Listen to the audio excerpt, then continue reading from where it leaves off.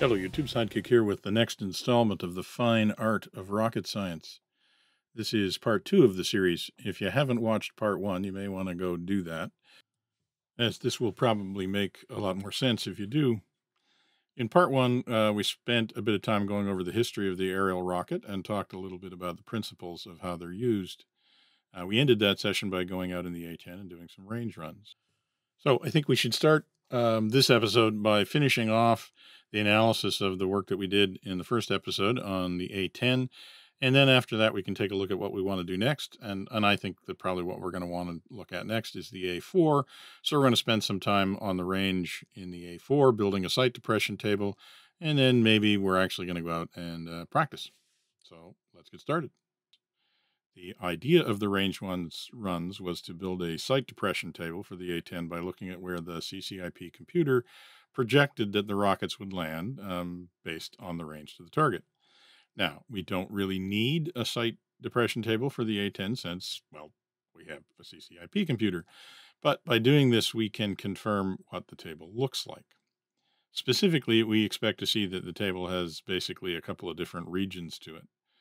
At long ranges, we expect the table to show a site depression that changes with range, and which will likely depend on our dive angle and speed as well. And we'll call this the standoff zone.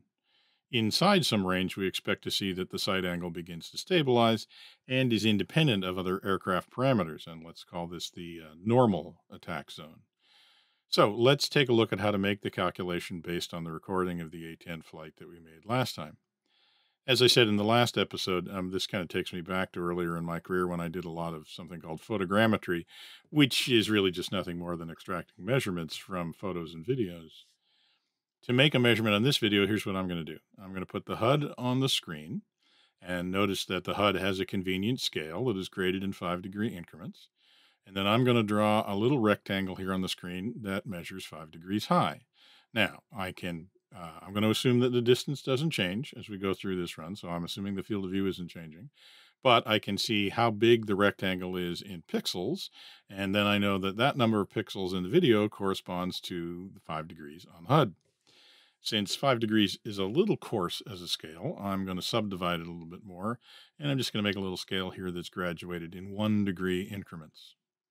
Now, I can put this on the screen and move the video forward, and at any time, I can measure the difference between the flight path vector, this little blivet with the 3 lines coming out of it, and the CCI pipper here in the center of the screen. And then from these measurements, I can build a site depression table. Now, one more thing I should mention is the issue of units. Now, there are already measurements in several units on the screen already. We have the range in nautical miles, we have the speed in knots, we have an altitude in feet, we have an angle in degrees. Well, I'm going to add a couple more. I'm actually going to convert the range in nautical miles to meters, which may seem a little bit weird, but for me, with my background in the artillery, that's pretty much how I think about range, so that's the number I'm going to use. The other unit that I'm going to introduce is the milliradian, or mil. Now, to a mathematician, the milliradian is 1/1000th of a radian, where a radian is the angle that is subtended by an arc that is equal to the radius of the circle that it is part of. And the important thing to know about a milliradian is that if you look at something that's 1,000 meters away and you move your aim left or right by 1 mil, you will have moved left or right by 1 meter on the ground. So if you move by 50 mils, you'll have moved by 50 meters. So the one small wrinkle is that according to the mathematical definition of a milliradian, there are 6,284 mils in a circle. The military, on the other hand, defines a mil as 1/6400th of a circle, and which is just so they can use a more round number and still retain the basic effect that on 1,000 meters, 1 mil equals a meter. So, since there are 360 degrees in a circle, it means that there are 17.44 mathematical milliradians in a degree and 17.77 military mils in a degree. But the military has decided to keep the numbers round by just saying that there are actually 17.5 mils in a degree. So that's what we're going to use. So, with all of that in hand, here are the results that we get from the A10C video. So again, I'm not really interested in the numbers themselves. As I said, the CCIP computer handles that for us. But look at the curve. It does exactly what we expected it to do. In this region, the site depression depends on range. linearly, which is in itself interesting, but not something we're going to pursue here. And in this region, it's flat. So the point being that for a normal attack run where the rocket is flying straight at the target, we really want to be in this region of the graph. This will be particularly important when we fly aircraft that don't have a CCIP pipper, because in those aircraft, we will want to pick a particular sight depression. And if we pick a sight depression in this region, it will mean that our accuracy won't depend on getting the other flight parameters exactly right when we press the button. Okay, so that's the principle involved. What should we do next here? Well, I think we should go out and build a sight depression table for a more challenging case, one where we don't have a CCIP pipper. So let's take a look at the choices we have. I mean, this isn't a comprehensive list by any means, but it basically is the list of that I can do, because these are the rocket carrying aircraft in DCS that I own. Now, these ones come with a CCI pipper, so they're not all that interesting. I do own the F-86, but I haven't flown it a lot. And I want to get it into this series. It's part of the reason why I wanted to do it, but I'm not really ready to try it just yet. So I think the obvious choice to start with is, of course, the A4. So let's go to the range. All right, here we are at Cobaleti, and we're going out to our usual iron bombing test range. We got a load on our A4. We've got both the 2.75 FFARs and the 5-inch Zunis for this run. Let's get airborne here.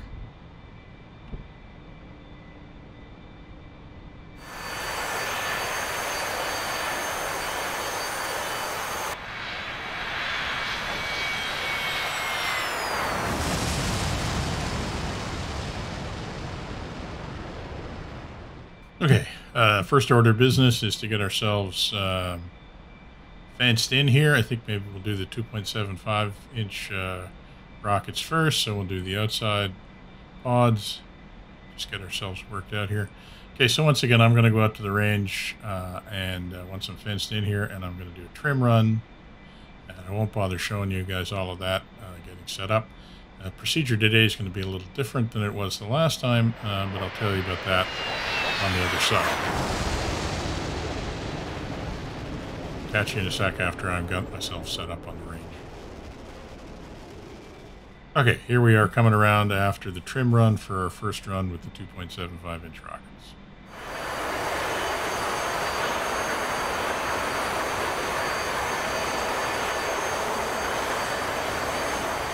So, unlike last time with the A-10, where we had a sight and a pipper, and we could just do a run, and we didn't even have to fire anything. We just calculated what the sight depression is.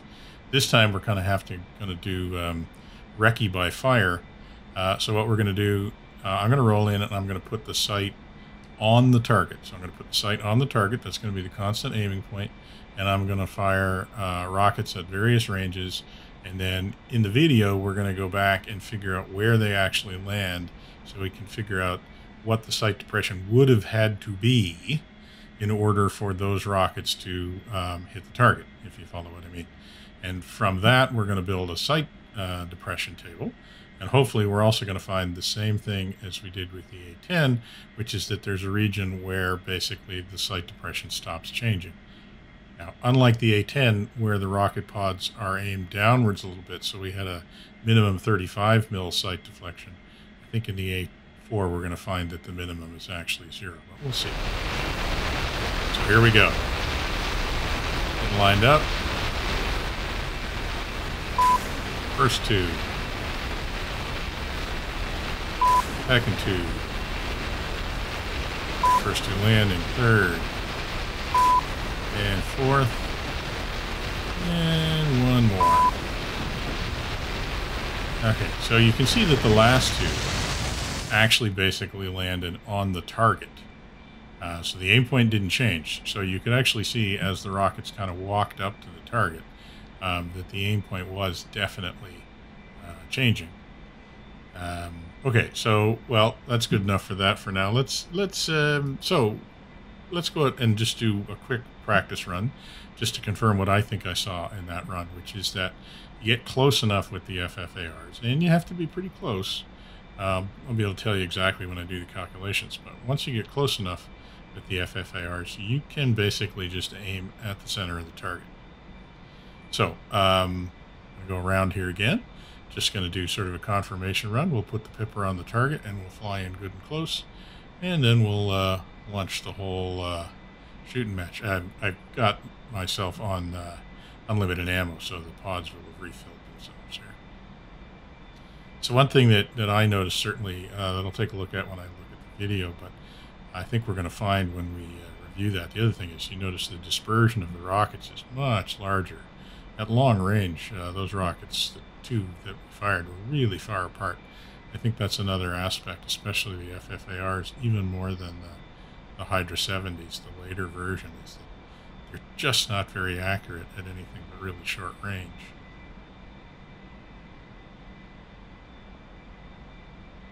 But at short range, they do seem to, they were all in the target area, so I think maybe part of my struggles with 2.75-inch rockets is I've just been trying to use them at far too long a range, especially the A4, because it's using the FFARs. The Mark 40s are a lot less accurate than the Hydra 70s. And I just hadn't really accounted for that until I started looking into it. So I used to be pretty unhappy with my results with the 2.75-inch rockets, but maybe this is going to help. Okay, so we're going to roll in. We're rolling in. We're just pulling the top of the sight ring up to the target because that's where we turn around, and then we're going to pull the pipper up to the target slowly. Hold it there until we're good and close. Good and close. Really, really good and close. And yeah, we basically covered the target area. So that wasn't a bad run at all, but we had to get pretty close. I mean, you'd be well within any AAA range by the time you're doing that, but put a whole lot of hurt on that target area. Okay, switching to the Zunies now. And we're going to go out and we're going to do exactly the same thing as we just did with the FFARs. We're just going to do one run where we line up at distance, and we're just going to fire rockets all the way in. And I'm going to go back in the video later, and I'm going to look at where they landed. And then I'm going to back up the video to where they were fired from and look at where that would have been on the site, and that's going to give me a deflection. In other words, I'm going to assume that if I had deflected the target at the site by that many mils up or down, then the rocket would have landed that much higher. So let's see if I can say that better. When I see where the rocket lands, I'm going to rewind the tape to look at where that would have been on the site when the rocket was fired. And I'm going to assume that if I had deflected the site by that many mils, then I would have been able to get the rocket on the target. So that's how we're going to calculate a site depression table for the rockets for the A4. All right, getting ready to come around here one more time. So again, I'm just going well out, well beyond where I would probably normally use the rockets, because I just want to get a good long-range look. So, you know, essentially what we're finding with the rockets here is that you can use them kind of in standoff, almost like sniping mode, but you're going to have to be a lot more careful about controlling your dive angle and your speed, and launching them at exactly the right time. But it probably is possible to launch them from longer distances. But if you want to do a straight up attack in the A4, certainly with the FFARs, you just dial up 0 on your sight and fly till you're close enough, and then you just let go. All right, getting ready to roll in. Once again, we're just going to put the pipper on the target for the whole run. And we're just going to fire a series of rockets, and then we're going to watch where they land compared to the target, because we're going to know that all of them were actually aimed at the target. So let me just clean myself up here, get the pipper up to the target, and here we go. The first two, second two, third two. Yeah, watch them walking right up to the target. Okay, those were on target. The last ones were on target. Okay, so, well, one thing you can see, there was a whole lot less dispersion. I mean, the rockets just in general are a whole lot more accurate, even at longer range, than the FFARs were. But the other thing you can notice is the same as the FFARs. They kind of walked up to the target, and then at some range, they're just essentially going where you aim them. The trick is just to be inside that range. So let's go do like we did with the FFARs. Let's just do a little confirmation of that. We'll go and do a single run, launch all of the rockets, basically at the center of the target. And if we're close enough, we shouldn't even need a sight deflection by what I'm seeing. Let's go give that little hypothesis a try here.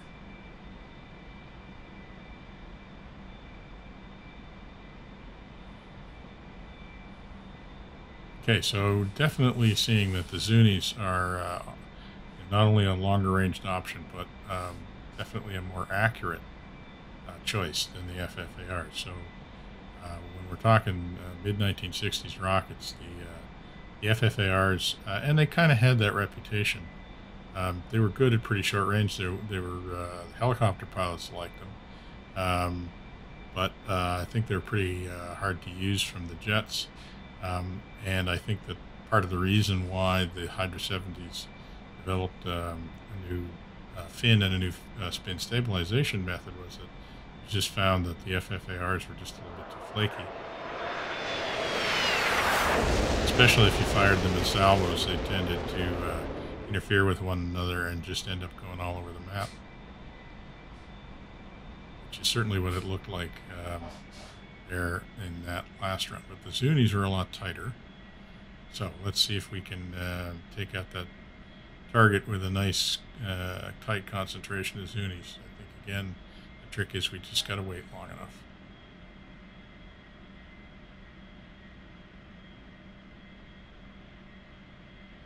All right, here we go, pulling up.